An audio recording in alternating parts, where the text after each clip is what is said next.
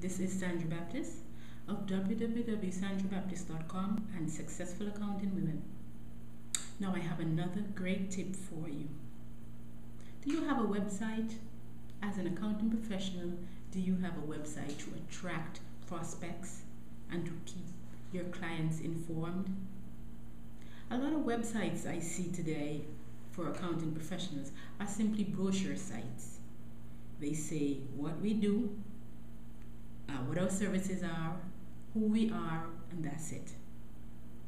In this global economy, and where there are thousands, millions of accounting websites, it is in your best interest to have a client attracting website, a website that provides content to your clients on a regular basis, that keeps them informed, a website that is sticky.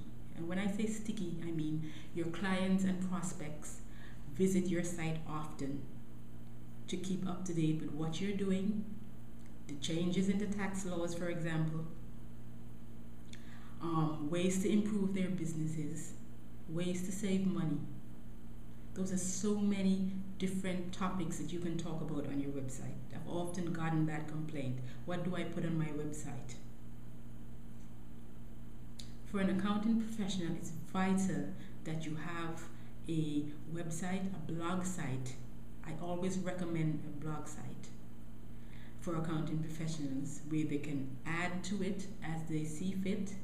They can provide up-to-date content to their clients and prospects who will keep coming back for more. Tell me what you think about this.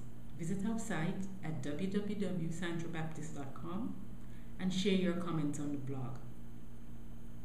And then put up your blog site. I'll talk to you soon.